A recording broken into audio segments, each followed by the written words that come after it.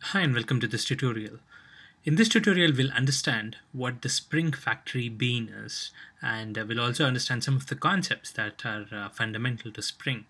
In the first tutorial, I told you that when you talk about Spring, the first thing that normally comes to mind is dependency injection, and the whole dependency injection concept is possible because the Spring is actually a container of beans, and Spring behaves as a factory of beans. Now, what do I mean by a container? Now, say you take an example of a servlet container. For example, Tomcat is a servlet container. Now, what does that mean? Tomcat creates the servlet objects which are required in order to run an application. So you would say you're deploying an application. What you would do, you would configure all the servlets in an XML, and you would supply the classes.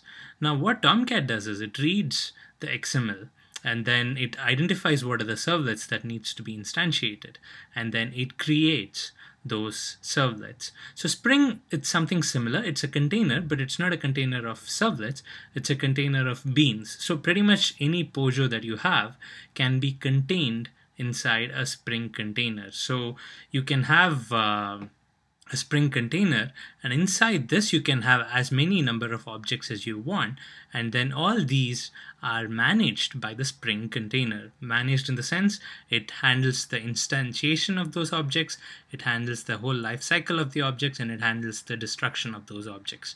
You can of course have objects outside of the container as well in your application, but adding the objects inside the Spring container so that Spring manages the objects gives you a whole lot of advantages. Now, what are the advantages of having our objects inside the Spring container? We will have a look at that in the subsequent tutorials. But the point here is that we are learning Spring and we are implementing Spring in order for Spring to manage our object lifecycle. Now, in order for Spring to manage our object lifecycle, say I have this object here, and I want Spring to manage the lifecycle, it's obvious that Spring needs to have a handle on this object. Spring needs to own this object. It needs to know what that object is and where it is. The way it works is the creation of the object is actually done by Spring. Now, say I have an object here that's dependent on this object. Okay. Normally, if you're not using Spring, what you would do is you would say, let's call this object A and let's call this object B. Okay. Inside the code of object A, you would say object B equals new object B. So I'm creating a new object inside this object. Now, if I do that, the new object that gets created is not handled by the Spring container, because that's something that you're creating here. Spring doesn't know that that object exists.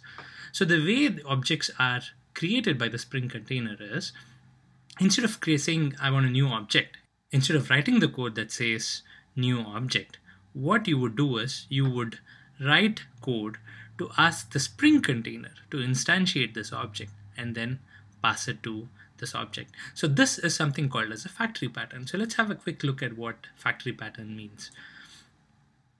Now, again, I have the object here.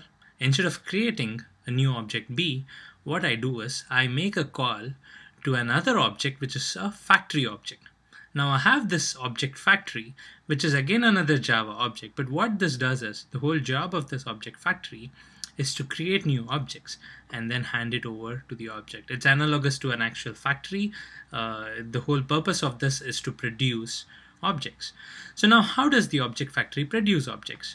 What it does is it reads from a configuration. It probably has a configuration file somewhere, or some metadata, which has details about all the objects that it needs to create.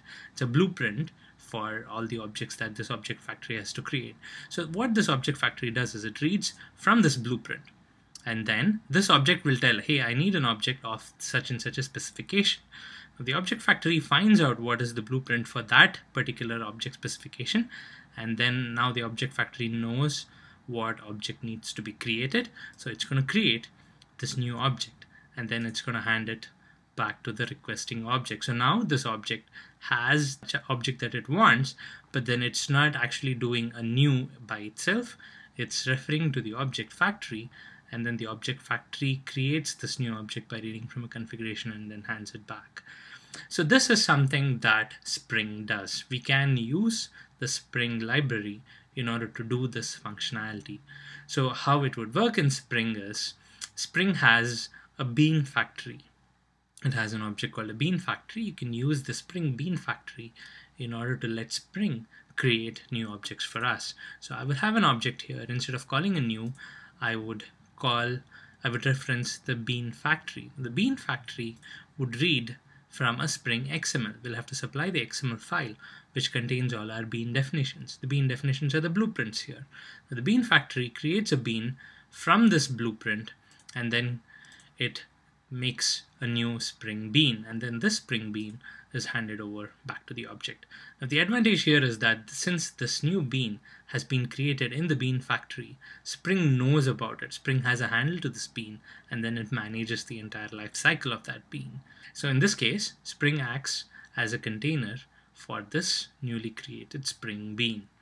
So this is a high-level overview of how you can use a Spring Bean factory in order to create beans.